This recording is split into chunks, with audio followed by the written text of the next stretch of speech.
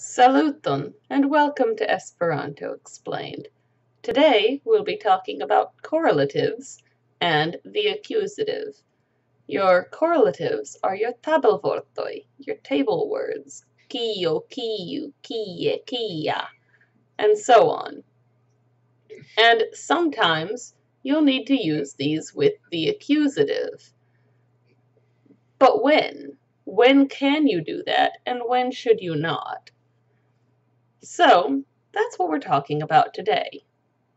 The short answer is any of the accusatives that end with a vowel can sometimes get the accusative.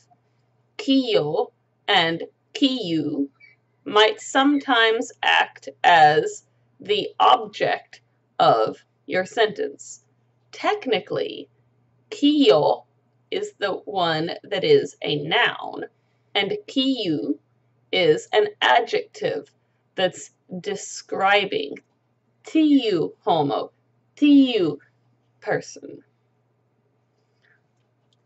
So you can use kio as an accusative in the same way you can use any noun as accusative. Kiu and kia both work as adjectives. They describe a noun. Sometimes with kiu, we leave the noun to be understood by the context. But either way, you still need to put the adjectives into the accusative if you are putting their noun into the accusative. So if I'm asking you, which apple did you eat? I will say, kiun pomon vi mangis. I have to have pomo in the accusative because it is the object of your eating. You ate it. But because pomo is accusative, kiu has to be accusative. Kie might sometimes get the accusative, or tie, if, as we've discussed in a previous video, if it is showing movement to there. Where are you going shows movement to where.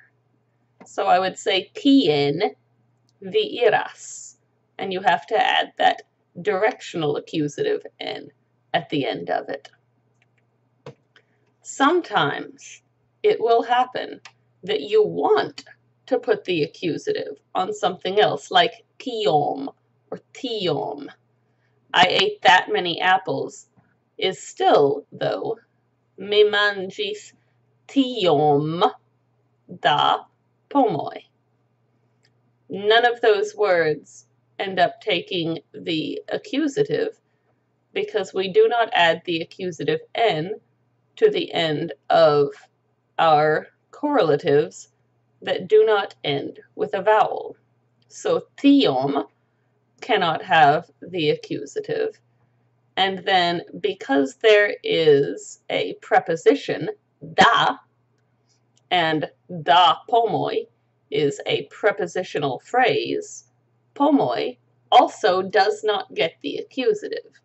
We only use the accusative at the end of correlatives that end with a vowel.